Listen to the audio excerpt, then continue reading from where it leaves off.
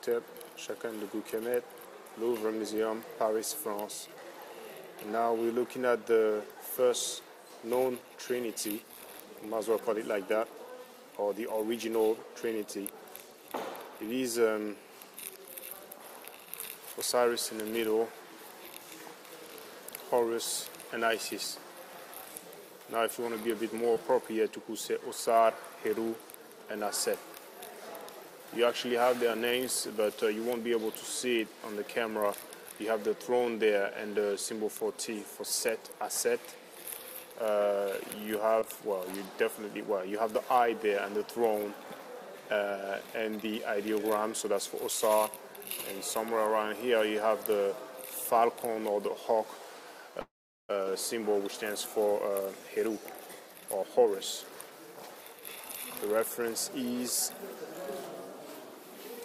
C50, and you can see the date also. This stands for BC, so that's 1200 years BC, 19th dynasty,